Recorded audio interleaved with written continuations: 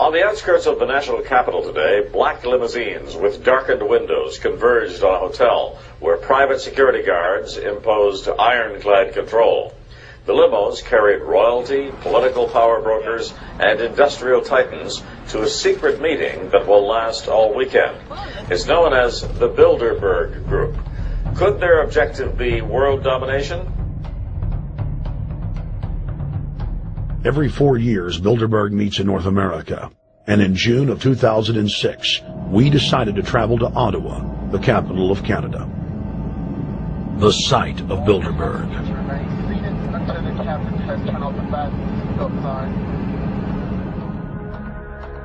In Bilderberg's long history, many reporters attempting to cover the group have been harassed, detained, and even jailed. I jokingly reassured my cameramen that the horror stories we'd read about were probably exaggerated. I was wrong. We know reporters get detained at airports. People aren't let in. We know people get sent to the jailhouse for 3 or 4 hours. It happens every time. Well, it happened to Alex Jones this time. They admitted Bilderberg that they've had pressure put on them by the government to heighten security, and that's why all this happened. Yes, I was told that by 2 separate people. They scoured our records for hours yesterday and hours today, trying to find something on us, and of course there was nothing. It was just scary. I mean, I've been all over the world, and I've never seen anything like this. It was like hours of humiliation. And they said, "What are you here for?" And I said, "Well, I'm here to, cover the media, covering a political event. I hope to talk to some members of Parliament." I was answering all the questions. It was clear I wasn't a threat. It was clear I didn't have any criminal record. It was clear I was press. It was clear I was coming to interview people. They were going to deny me. They told me earlier that I was probably going to be denied, and then you guys showed up, and everything changed. So what's your plan now? My plan is to go out and try to interview Jim Tucker, try to go down to the Bilderberg Group and maybe catch some of them still arriving, and try to still make a documentary.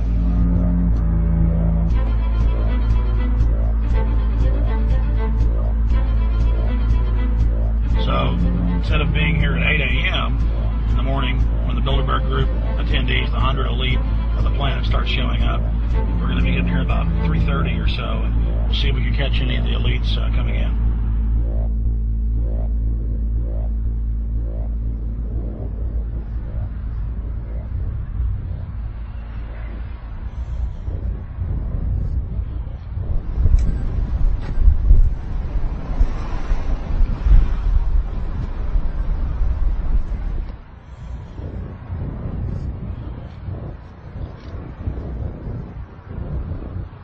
What do you think's on the agenda for this edition of the Bilderberg Society's annual meeting? They're debating the attack on Iran. They're talking about how to take out Hugo Chavez. They're talking about how to get their American Union in that destroys Canadian, U.S., and Mexican sovereignty. So we're talking about the death of Canada is what's happening in there right now. The death of your sovereignty is happening in there right now. CNN has even reported that these individuals have put out the policy reports through the Council on Foreign Relations that writes their scholarly white papers to end the United States, to end Canada, and to end Mexico. About 10 have come in. They've been coming in slowly in typically big black cars with what appears to be bulletproof glass, and we've got a few pictures of some of the people. We're being kept well back from the building by an awful lot of security people, but there'll be more security as this thing develops. Again, just a reminder to stay off the property, okay? I am.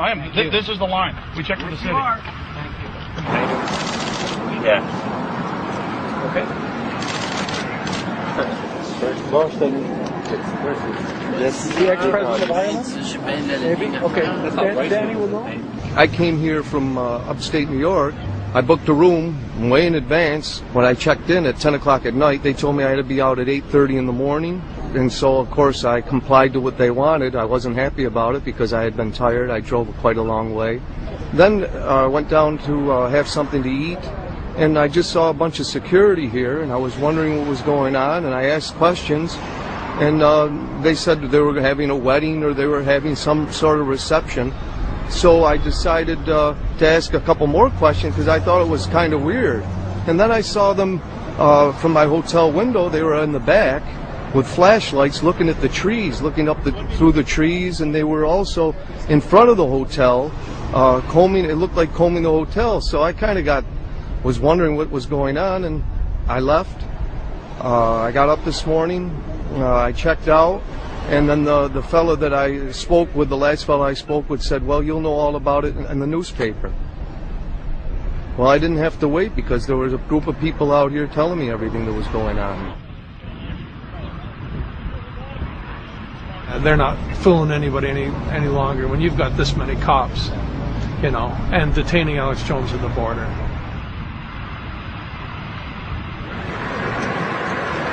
Get them on both sides. Yeah, you crook. Yeah, you're going to go to jail like Ken Lay. Oh, yeah, there's one right there. Hi. Hey, we're not your property. We're not your slaves. We're going to defeat the New World Order. The New World Order is going to be defeated. You realize that? I'm glad you do. Always does throughout history.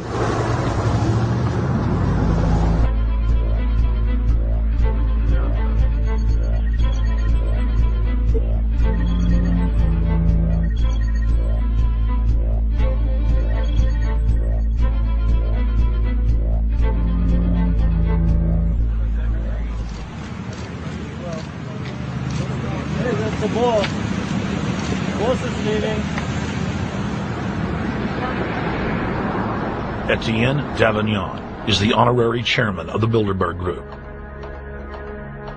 as well as the head of its steering committee. The committee he heads selects and invites each year's attendees.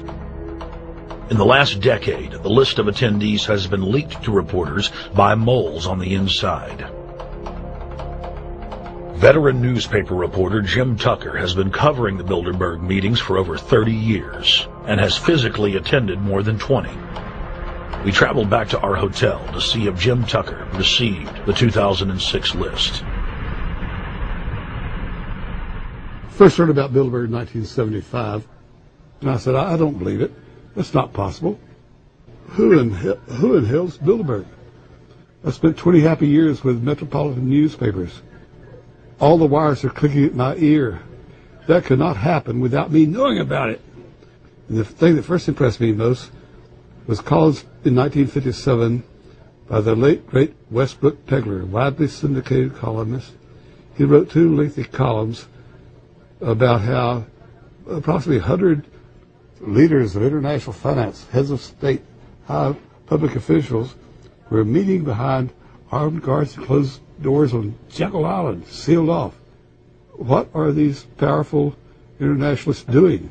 And why is it so secret? Why does it have armed guards outside? Why is it sealed off? The newspapers totally ignore it. Not a word. Total blackout in the United States. Since then, I've never stopped pursuing Bilderberg or the whole international gangster organization led by Rockefellers and Rothschilds as they manipulate the world for their own selfish interest.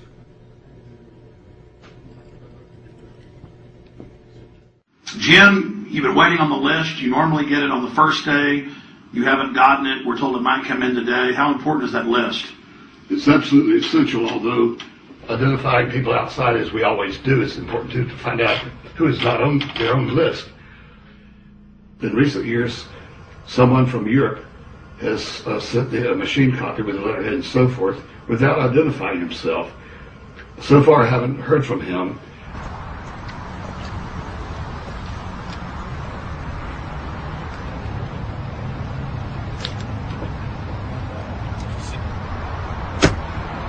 Well, Bilderberg assumed that name in 1954 at their first meeting as Bilderberg at the Bilderberg Hotel. It's a little bit like Shakespeare's As You Like It. They say to Shakespeare, what do you want to call this book? And he says, As You Like It, meaning whatever you want to call it. And they thought it was dictation, so one of his plays is called As You Like It, and the title has nothing to do with the play. So that's how the Bilderberg came by their name. Now, they had been meeting for half a century. The moneyed class had been meeting. But they decided they have to meet systematically every year, well planned in advance, in addition to maybe other smaller meetings throughout the year. Sure this is the right turn, Jim?